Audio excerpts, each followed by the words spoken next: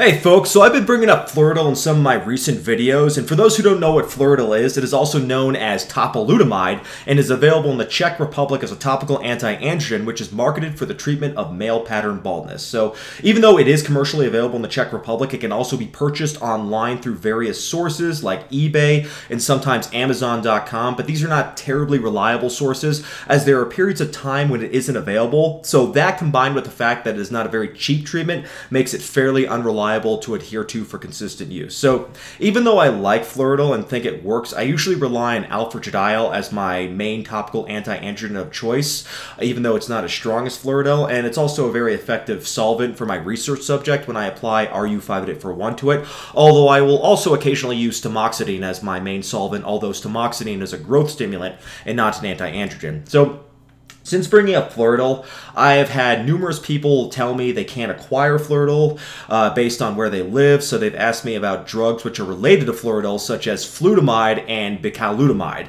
Now, between these drugs, the only one I have used is Flutamide, I should say, but the two are mostly the same and prescribed for the same purposes. The only big difference is mostly availability, with bicalutamide being more commonly available in Asia, whereas Flutamide is more common in Western country. Now, you'll notice the names for all these drugs are very similar to bicalutamide, which is what Fluridil is, so one may assume that if Fluridil is good, then surely Flutamide and bicalutamide must be good too, right? Well, structurally, all three drugs are very similar, and they're all potent anti-androgens. So in the case of Fluridil, also known as bicalutamide, it is only available topically, and it only works where applied locally on the scalp. It doesn't have any systemic side effects because it is hydrophobic. So what that means is that by the time the drug enters our bloodstream, it is no longer active because our body is 60% water. So this makes Fluridil seem very promising as a topical anti-androgen, and even though there isn't a tremendous amount of research comparable to, say,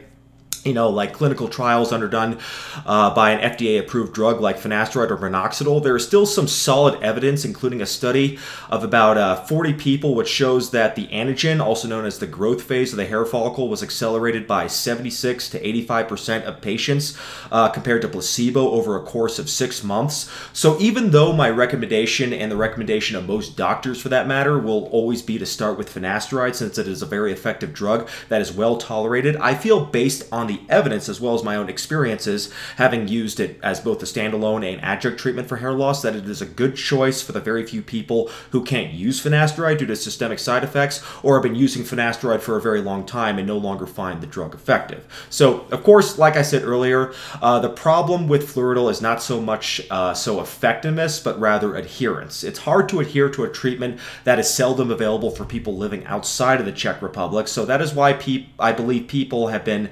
investigating using these related drugs I mentioned, Flutamide and bicalutamide, as topical anti-androgens for hair loss, whether it be like a Fluridil or finasteride replacement. So sadly, and I really hate to disappoint people since I know there are a lot of people who don't have access to Fluridil, but using Flutamide and bicalutamide for hair loss is not a viable option for anyone, and I'm going to explain why, of course. So Flutamide and bicalutamide, like I said, are two very powerful anti-androgens that are used orally to treat a number of androgen-dependent conditions, the most notable which is prostate cancer. Now, prostate cancer is a disease which feeds off all androgens, so the only way to fight it in patients dying from it, other than like chemotherapy, of course, is to suppress all androgens as low as possible. And if you're dying from prostate cancer, then you may decide the side effects that come with suppressing testosterone, of which there are too many to list, are worth it.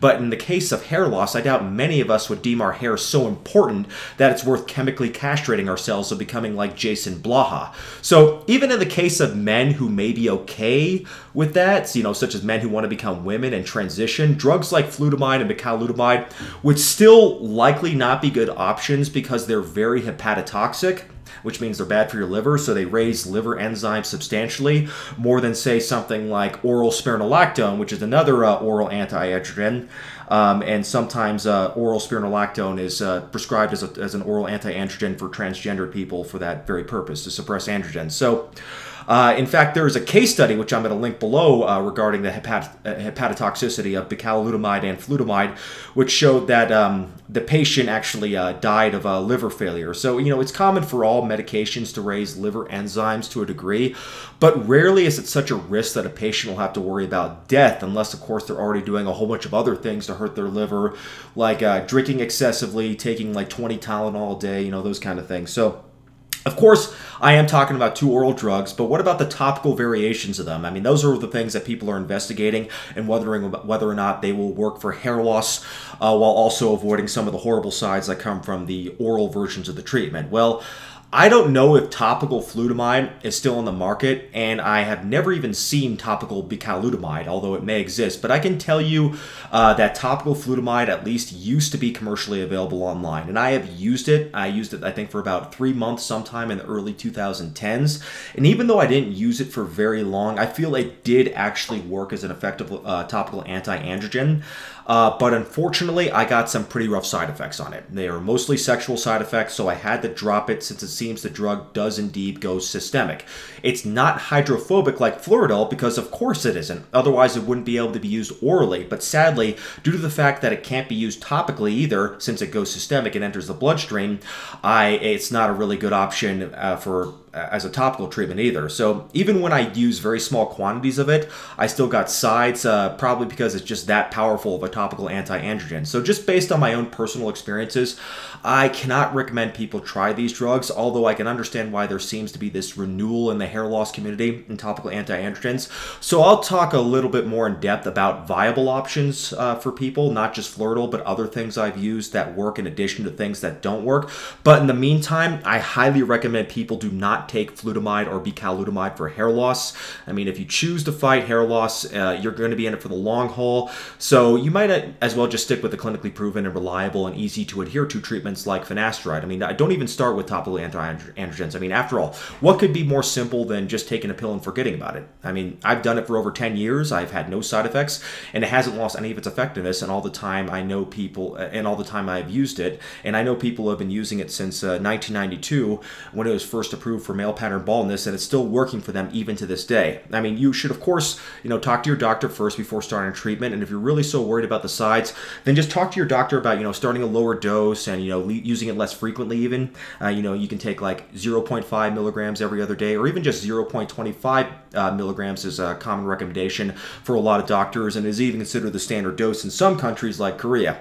So, these topical anti-androgens are good choices for some people, like hair loss veterans such as myself, who have already been on finasteride for a very long time and just want to add new stuff to their routine. And it's also a good choice for, the very few people who really cannot use Fin, as opposed to the people who just imagine they cannot use it. But for newcomers, I strongly recommend you just start with, you just stick with finasteride. So, other than that, nothing else more to say about that. So this is going to be a pretty short video. So, all right, guys, I'll be back with more content soon. Take care.